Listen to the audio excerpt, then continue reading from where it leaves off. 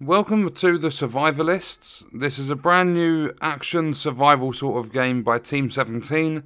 They are the guys behind the Worm series. I was lucky enough to get a key off a website I use where I can talk to people that deal with keys and stuff from developers. So a massive thank you to Keymailer. I also have an affiliate link for this game. So if you check out the top link in the description, it will take you over to the Green Man Gaming website. If you use the link in the description, you can save yourself 12% on the game, so it should be like £19.35 instead of £22. And by using that link, you are supporting the channel as well, as I get a little bit of commission off each of the sales. So I would greatly appreciate if you want to check the game out, then use that link. So this is a beginner's guide to this game, and there's a lot of exploration involved. There's vaults, there's monkeys you can train. I didn't get too far into the game, I played for about an hour and a half. But the first tip I can give you is make sure you go exploring. You'll pretty much start, I don't know if everyone starts in the same area, but you'll pretty much start next to this like abandoned, broken down raft, and you pretty much can't go anywhere. You have to kind of wander off into the sea a little bit, and then you have to go around this island. You'll find enemies, you'll find camps, you'll find these ruins. There's a lot of different stuff to find. And it's a survival game, so you need to keep an eye on your hunger and stuff as well. You can play this game in single player, you can also play online. There will be online games, and things like the mysterious chest, which we will get into in a little bit, they can be carried over from your single player game into your online game. So as soon as you spawn in, I would recommend pressing C. You can check your craft menu, and once you start crafting things, you'll see the lines that come off and branch off into other items. Once you craft something, each of the lines that come off that item will unlock. So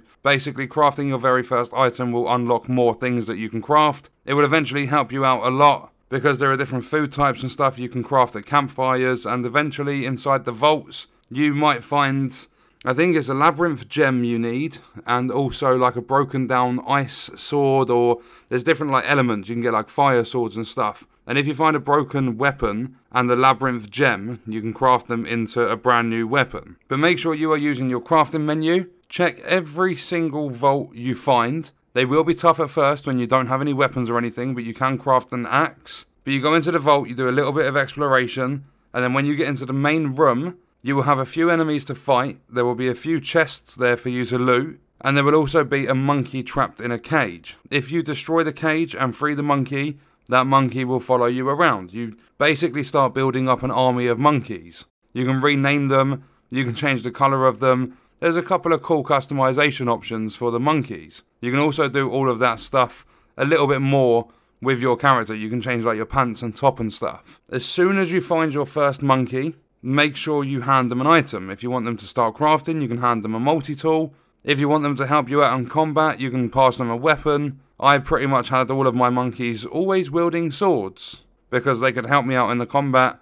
I did die a few times within the first hour and a half of me playing. What you have to do is open up the monkey training thing, you hold Q, you hover over and click on one of the monkeys, you select teach in their little menu, and then you show them the actions you want them to perform. As I said, if you are teaching your monkeys combat, don't forget to give them a weapon, otherwise they are going to be useless. Next up, and I find this incredibly important because you don't get any backpack or anything like that. The only things you can hold is stuff that will fit in your hotbar at the bottom of the screen. So once you have located the mysterious hot air balloon, it acts like a secret shop. When you open that menu, you will find like a request. I think it's 3 rope you hand in.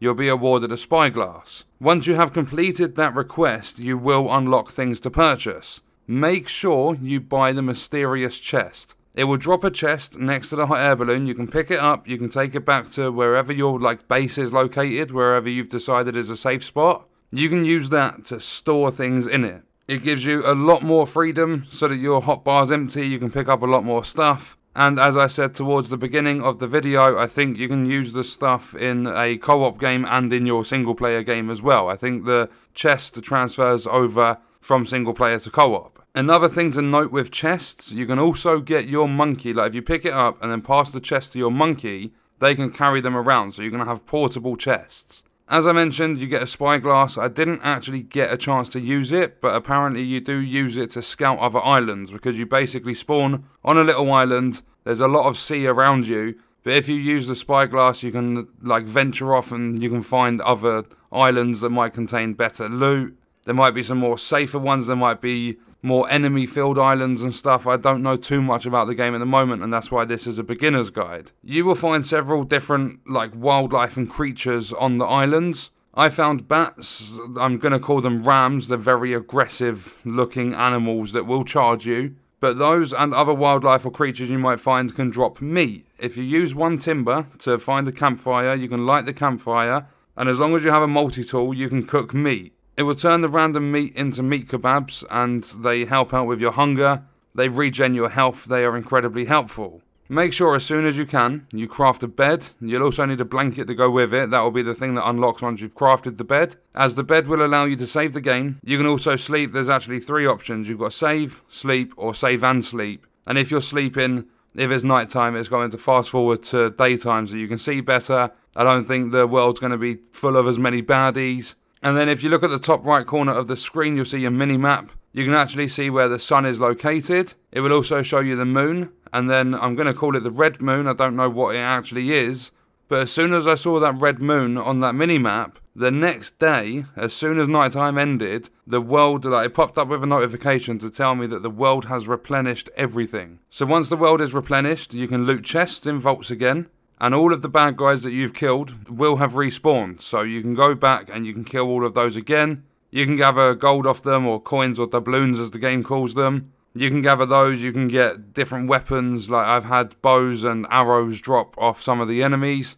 But I think almost everything will replenish besides the monkeys that are in cages inside the vaults. Make sure you are doing your exploring and search every single location you possibly can, because you never know what you will find. There's lots of ruins. You will find some remains that you can loot, and they might have potted flowers in them. They could have these like notes and they're worth money, like basically just some little things that you can sell off to get some more money. And that is pretty much as far as I got within the hour and a half I did. I think I explored almost all of the first island that I spawned on. I don't know how much different it's going to be for other people, whether it's procedurally generated, whether it's exactly the same, I'm not entirely sure. But if you guys do enjoy this, I will make sure I come back, play some more, we'll find out some more stuff, we'll try and find other islands and things. And I mean, I will probably more than likely be streaming it instead of just doing recordings and stuff. But then if there's anything to highlight like these tips, then I will make sure I do videos as well. But that's going to do it for this one. Let me know all of your thoughts and stuff in the comments. Remember, if you want to pick up the game and support the channel, there is a link in the description. I will see you in the next video. I hope you enjoyed it. Thank you for watching.